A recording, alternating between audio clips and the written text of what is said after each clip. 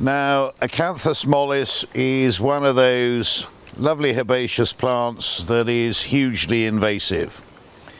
It quickly gets out of control and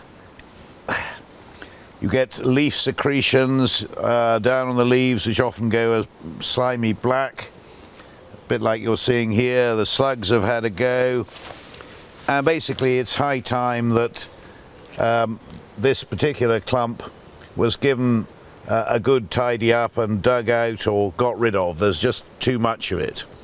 But if you're faced with this problem, there is one thing you can do which will slow the plant down, and which means that you won't actually lose the benefit of the flowers which are just coming, or indeed the seed heads, which will follow and are very pretty in their own right and can be used as a cut flower or for flower arranging. Now, the little trick is to get into the center of the plant and basically chop off all the leaves. It's not exactly rocket science, and it won't effectively, this is such a vigorous plant that you aren't going to be doing it any damage. But what we're trying to do is make it easier to dig it up and contain it in the winter and basically get it under control. And although it would take me quite a little while to complete this particular job, and in a minute you'll see how we've managed to expose the flowering shoots so that they can carry on through the summer and into the autumn.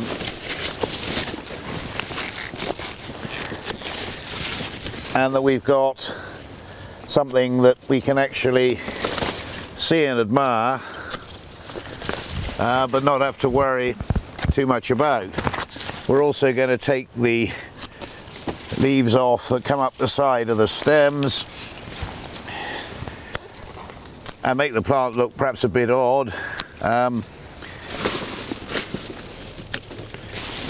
But at the end of the day, you get the idea. We've left the flower heads intact, we've got rid of some of the leaves. Come the autumn, when the flowers are over, we can dig up the whole clump, chuck it on the bonfire, and just leave perhaps one little piece to go all over the place, go wild and spread exactly as this lot has here. You could be rather more ruthless and do that with a spade. I've just done you a short little piece to try and show you what you do in a border when this thing gets out of control.